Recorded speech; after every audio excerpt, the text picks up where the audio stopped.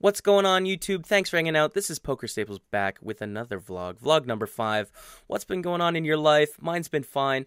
Haven't had any big scores since the big 109, but, we've been putting in lots of volume.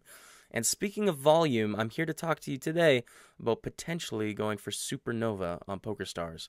So, Supernova is sort of difficult to get, it being a tournament player, because you just don't rake that much money. It's, you don't pay as much rake like a cash game player or sit and go player would, because tournaments last a long time, right? On average. So it's something that I've always sort of thought about. I didn't think I'd be able to do, but crunching some numbers, it could become a reality. So here's how it breaks down. As of right now, we have 13,500 VPPs, and that's over almost 2.5 months, 2 2/3 months. So that's not on pace to hit the 100,000 you need to get Supernova. But over the last couple of days, I've been playing, and I've been earning around 600, 650 VPBs playing a 10, 11-hour sessions. So once I break it down, and I counted out all the days I'll be playing for the rest of the year approximately, and there's 163 playing days left, which means that I'll need 530 VPPs per day to make Supernova. So can I do that? I think I may be able to. I'm testing it out right now on the streams. I'm trying to earn that every day. And if it's something that I feel like I can sustain over the year, then maybe we will go for it. I think it would be kind of a fun challenge to get there.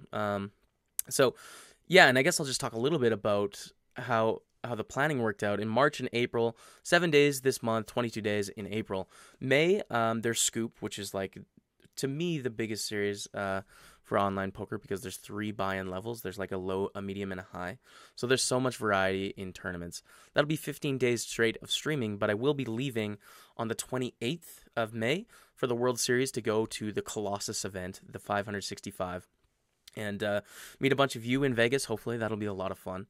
So that'll be a trip for 5 or 6 days or so. We still get 24 days in May. That series is quite a chunk of solid poker.